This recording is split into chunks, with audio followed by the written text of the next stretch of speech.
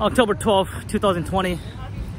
Just left Sportsman Warehouse, and I didn't film too much because honestly the ammo shortage is just the same or as worse as my last video update that I did.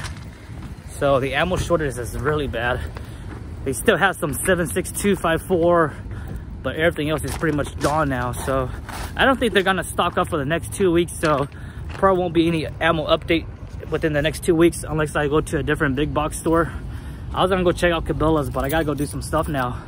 But I just wanted to make this quick video, and I'll keep you guys updated in 2 weeks. Stay safe. See you guys out there.